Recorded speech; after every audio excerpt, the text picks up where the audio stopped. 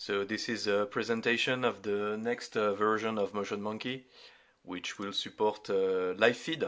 So you'll be able to stream YouTube live feeds and Twitch live feeds.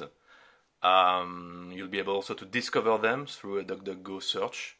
So we'll play one right here, which is a YouTube radio.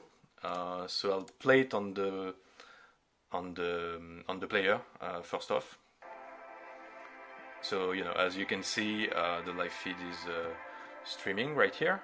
I can switch to another one, just like that.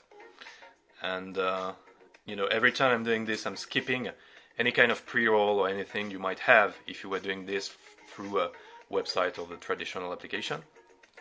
And I can move on to a Twitch stream right here, for instance, which is convenient.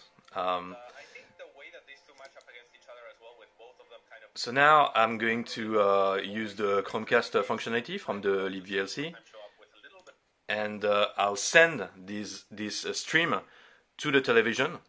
So you can do that from your phone, because Monkey is working with Android phones. So if you have one, you can you can just do it like this. And moving back to my user interface here, I can select another stream. And I'll be able to move from one live stream to the other, just like that.